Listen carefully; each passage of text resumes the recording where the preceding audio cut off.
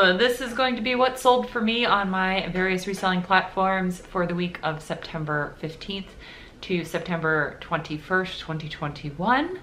This is going to be a short video because the universe was like, oh, you did so well the week before. Let's dial that back. So we're gonna start with my lowest performing platform and then work our way up.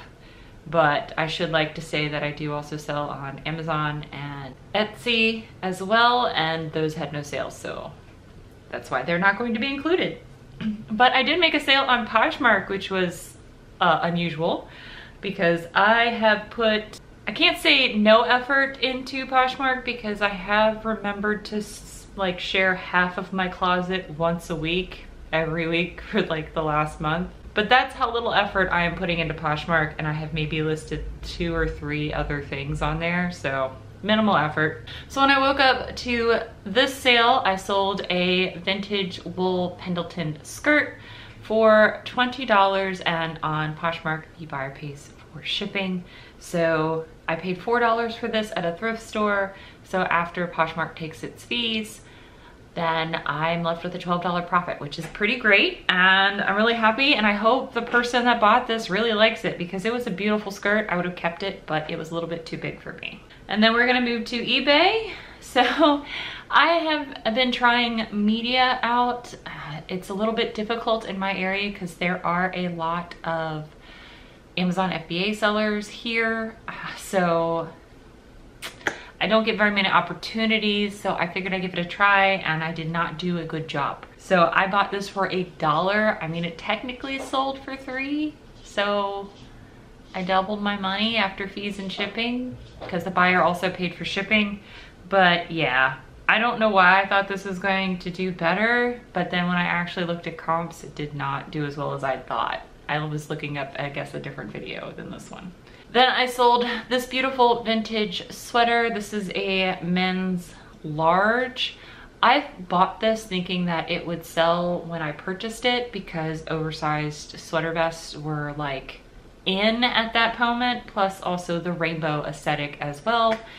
But it didn't sell until it got cold again. So it did sell for $12 and the buyer paid for shipping. I only paid $4 for this, so still a win, just a longer win. I do like to share with y'all both my positives and my negatives, and you saw that with the Dudesons video, even though that technically is a positive. I bought this belt. I have a tendency to buy ribbon belts when I find them because most of them are vintage and most of them sell pretty well, and belts in general are pretty cheap. But when I picked this up, I saw it was new with tags and it was Ralph Lauren, and I was like, oh, that's awesome. I did not realize until I measured it and looked at the tag a little bit more than a cursory glance that it's actually a kid's belt, which is why it did sell for my full asking price of $9.87 and the buyer paid for shipping. But it took a long time to sell, and it would have sold for more if it was not a children's belt. This was a surprise for me. So I recently picked up a thread-up shoebox despite my not really great success with them prior, and when I got this pair of Born penny loafers, I did not think that they would sell as fast as they did. They've sold faster than the Nike ones I thought would go immediately, but they sold on an offer. I sent a 15% off offer and someone purchased it for $16.89 and they paid for shipping. I hope they enjoy them, and I have made half of my money back from that box off of the Allbirds and those shoes. So I will link that video up above if you're interested in watching it. But my last sale to share with y'all is this antique RS Prussia Red Mark teacup and saucer. I picked that up in a recent video, I think not my last video, but the video before that, where I went to an antique store, kind of shared my day with y'all. I'm sorry the light keeps changing. I'm using natural light because I just don't feel like dealing with my light boxes right now. So if that's been distracting and you don't watch this all the way through, I totally understand. But I've talked about RS Prussia on this channel before. I actually today passed up some RS Germany pieces. So RS Prussia is pre-World War I, so before 1914. That's why it was still called Prussia. And RS Germany mark is for 1914 to 1945, so basically World War I till World War II. And that mark went away because, you know, Germany got divided after the Second World War.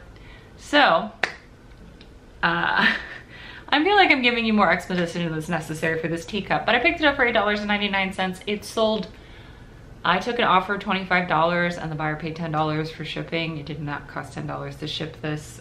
It cost like $8, but eh. And I'm trying out the flat rate shipping, but this sold within 2 hours of me listing it.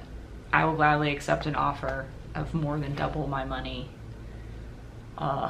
almost triple my money on this, and I'm really happy and hope it goes off to a new home. I did get a note. Just like last sales thing, I got a note, except it wasn't about the color. It was, please pack carefully, which makes me sad because I'm not gonna take it the way that the last note I got was. Just to me, that means that somebody has purchased beautiful items before on eBay and they have not arrived safely. But I am a very good packer, and I do hope that this gets there safely. It should. I double boxed it and extra wrapped it. I will note, I would like to say that if you're going to sell antiques, it is pertinent to give as much information as possible.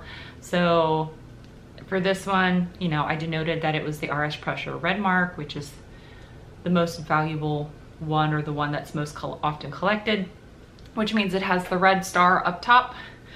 The mark, which I will put a picture up over here. And then I also identified the flower. That's something else I would recommend doing. Most of these antique RS Prussia cups do have a flower on them. If you are not someone who knows a lot of botany or cares about flowers at all, it's still good to try to figure out what flower it is. This particular flower is called Lily of the Valley. A quick poignant Google search will help you a lot. I literally just typed tiny white bell-shaped flowers and the flower came up. I had no idea what it was. Even though as much Animal Crossing as I play, I should have known it was a lily of the valley. But there's that. I feel like I already gave you some history information talking about RS Prussia, so I hope you will forgive me. I'm tired and I don't feel like giving you your history fact other than pertinent to what I sold. So I'll make it up to you next time. Thank you all so much for watching. I will see you on the next video. Hopefully with a lot more gusto and energy and less weighing down from my 9 to 5. But till then, bye. Bye. Also, this is how Moxie has looked at me the entire time I have filmed this video. Just the most elegant lady.